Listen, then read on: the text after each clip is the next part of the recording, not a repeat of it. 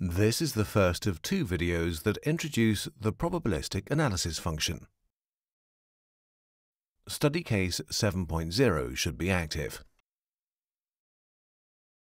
Probabilistic analysis allows network assessment based on probabilistic input data, offering an alternative to the assessment of individual operation scenarios or the use of time sweep analysis.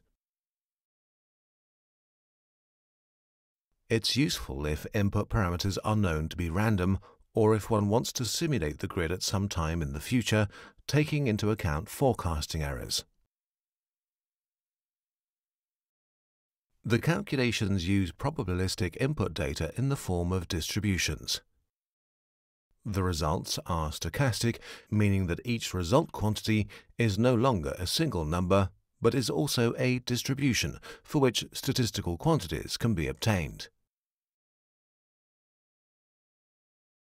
For example, if the power generation of wind turbines is based on a wind speed distribution, the resulting line loading is also a distribution for which quantities such as standard deviation, minimum, maximum, etc. are available. In this video, we will use the functionality to see the effect of forecasting errors in wind power data. Let's look at the active power setting for this wind generator. The active power is already modified by a characteristic and has had a distribution curve applied. The normal distribution is called forecast error, and it's used in order to take account of potential forecasting or measurement errors. It has a mean of 0 and a standard deviation of 5. A random value that's drawn from the distribution is applied, additive in percent, to the characteristic value. Different representations of the distribution can be selected.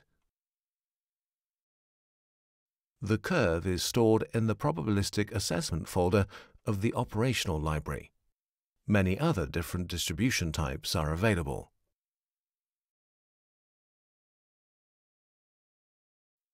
Before we run the probabilistic analysis, we have to define result variables that are to be recorded during the execution. The relevant command is accessed using this icon. Variable selections have already been made for both statistical and sample results. Statistical results, such as mean and standard deviation, provide information about particular result variables over the whole set of calculations, whereas the sample results are the individual results for each calculation. Looking at the sample results, we can see, for example, that for static generators, result variables for the active and reactive power have been selected.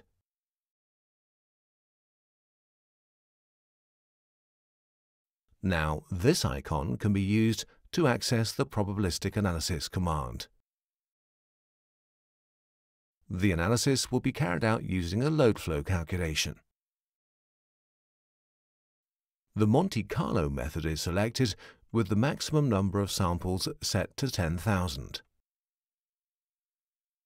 On the Recorded Statistics page, we can define which statistics are to be recorded for the selected variables. We're now ready to execute the command. The calculation will take some time.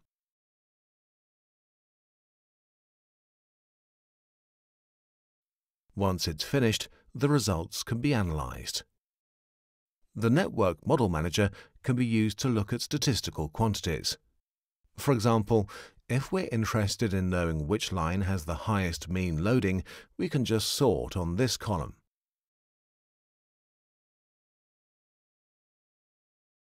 Another way to analyze results is by using plots. This icon can be used to bring up the plots dialog. Different plot types are available. Let's create a distribution estimation plot.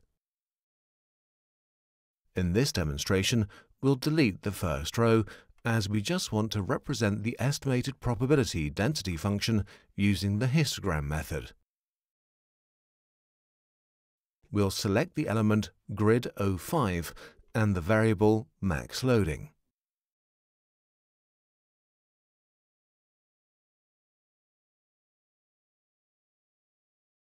The diagram shows us the frequency distribution of the maximum loading in the network.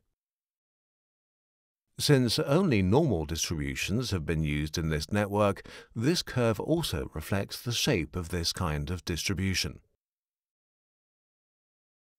In the next video, you can see how probabilistic analysis can be used to find out which parts of the network may need reinforcement.